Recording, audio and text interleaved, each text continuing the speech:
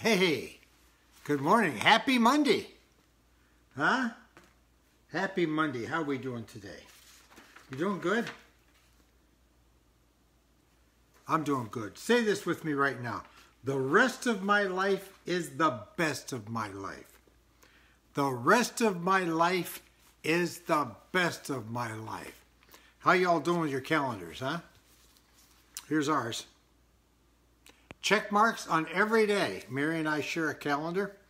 We've got 13 check marks. 1, 2, 3, 4, 5, 6, 7, 8, 9, 10, 11, 12. 13 check marks. And at the end of today, we'll have 14 because we're watching our words. Amen. This is the 90-day challenge. And I'm telling you, people, if you will go 90 days in a row without saying anything bad about yourself, without cursing yourself, your life will begin to change. Amen. I guarantee it. I guarantee it. Hey, don't forget, if there's anything you need prayer for today, this is prayer week. We're going to talk about prayer this week. And if there's anything you need me to pray with you about in the prayer of agreement, you call me. And I'm telling you what, people, we will get your prayers answered. Amen. And don't forget, when you make tithes and offerings to this ministry and donations to help us send this message around the world, please call me because I want to speak the word for word blessing over you that God told us to speak.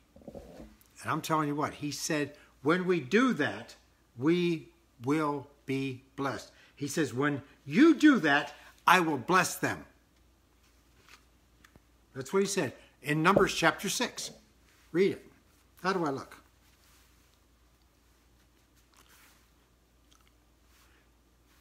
My entourage is not here. I have an entourage, you know. Everybody should have an entourage. Important people have an entourage. They walk around and there's all this crowd of people following them. I can't find mine. I have no idea where those people are. But I have one. That's step number 1 is to have an entourage. Step number 2 is to be able to find them. I don't know where mine are. Hey, I want to talk to you today about 6 things that prayer is and is not. How many of you know that you have to, so many people, this book was written because so many people, bless their poor pea-picking hearts, do not know how to pray. So many people do not know how to pray.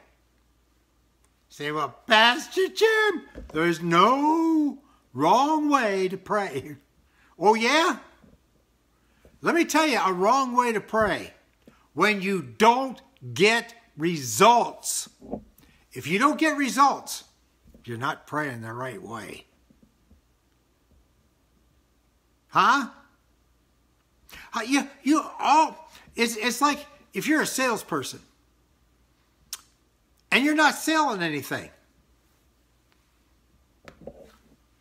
At the end of the month, you have 0 sales for the month. Guess what? You're not doing it the right way. You say, well, Pastor Jim, there's no wrong way to sell things. Oh, yes, there is. Do you know what you base sales on? Do you know what you base salespeople on? Results. People who sell. That's why all these sales organizations have charts and graphs and all kinds of stuff. And they have a board. And at the top of the board is listed the best salesman of the month. Hey, one of the people in our church is the salesman of the month. The realtor of the month in his firm. And he's in a big firm. Big firm.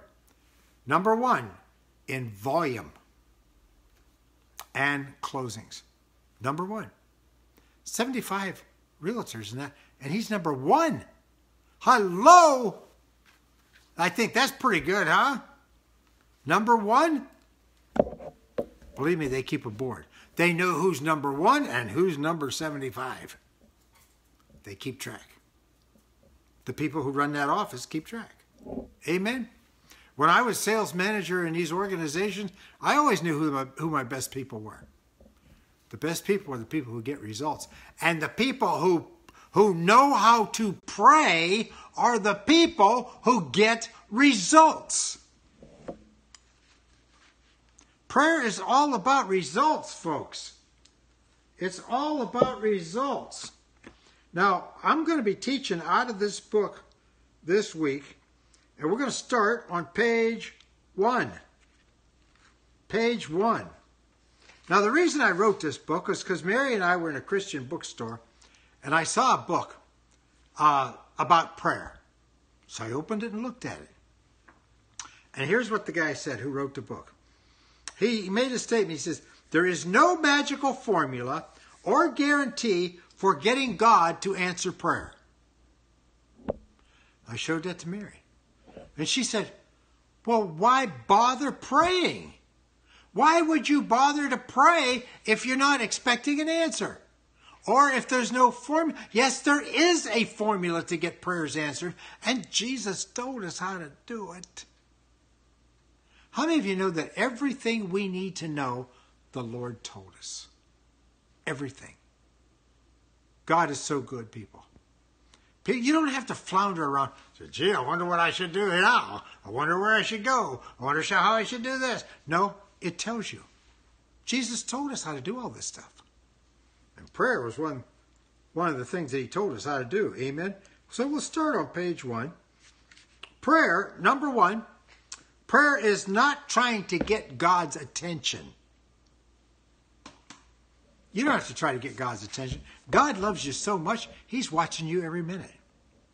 He's listening to you every minute. You don't have to try to get God's attention. Amen? Prayer is not trying to get God's attention. Prayer is not trying to get God to do something. Somebody said to me, one day last week, somebody called me and said, Pastor Jim, what do you think about fasting? I said, I don't do it. She says, you don't fast? I said, no. I said, fasting will not cause God to do anything for you. If God tells you to fast, then fasting becomes an act of obedience. God will reward you for obedience. But fasting, if you are fasting for 6 months, but you don't have any faith, you're still not getting anything from God. And if a person never fasts, but they have lots of faith, strong faith, great faith, they'll get everything from God. So fasting is not going to get something from God. Prayer should not be trying to get God to do something. And so many people are trying to get God to do something. We don't have to do that. We don't have to do that. Prayer is a method by which we receive what God has already provided for us. How many of you know that Jesus has already done everything he's going to do for us? He's not going to come down and touch you. He's not going to speak over you. He's not going to cast devils out of you. He's not going to break curses in your life. You're not going to be able to grab a hold of the hem of his garment. He's gone. He's gone. Amen? He's not here. He's not. But he left us with his name. Amen? So prayer is a method where we receive what God has already provided. God has already provided for you everything you will ever need. When Jesus went to the cross, he said, it is finished. What he meant by that was total redemption. Total redemption. Done. Ended. That's the end of it. Total redemption. Jesus already provided it for us. Number 4. Prayer is a way for us to tell God how much we love him.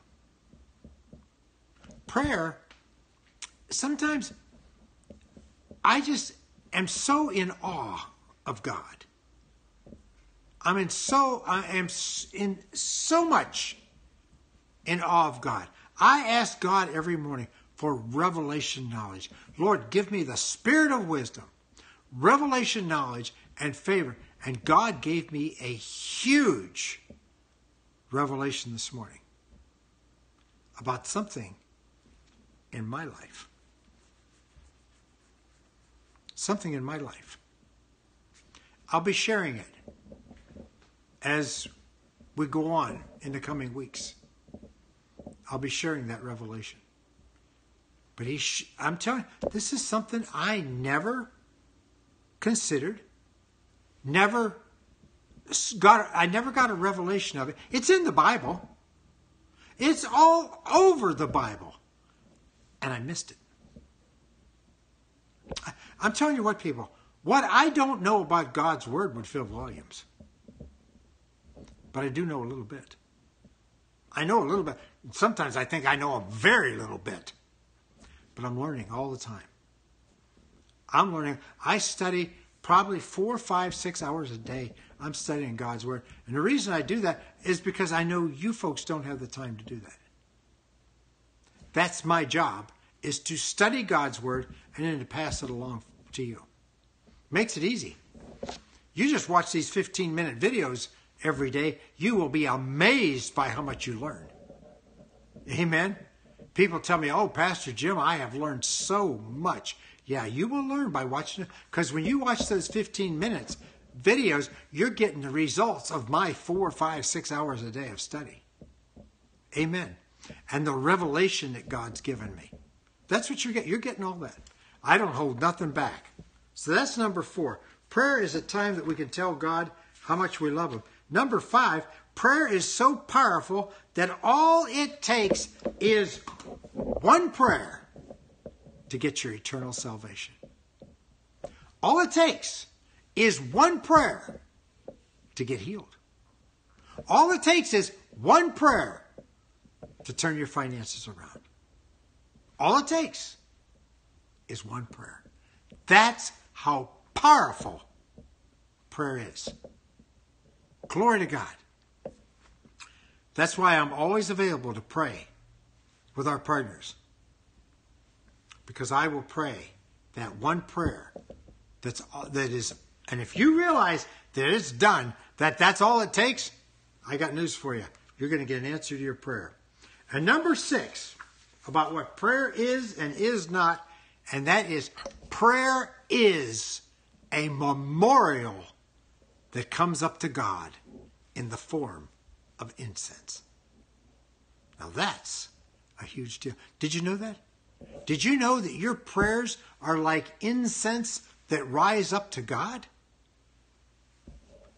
And he saves them. This, I'm telling you, I am so in awe of God that sometimes, like right now, I'm just feeling, I have a feeling of just being overwhelmed by the goodness of God. That's okay. That's okay. I'm just so overwhelmed by the goodness of God. Share this video with everybody you know. Tell everybody you know. Tune in this week. Learn more about prayer. I want you to get your prayers answered. I will help you get your prayers answered. If you need a prayer answered, please call me. I will agree with you in prayer, and we will get your prayer answered for you. Amen?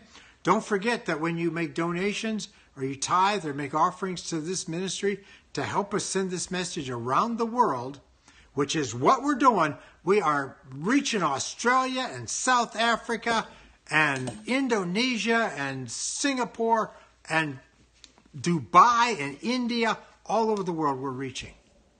And you're helping us do it. And I praise God for you people. Glory to God. And you have a share in everything we do. I'm out of time. Have a wonderful day, and I love you very much.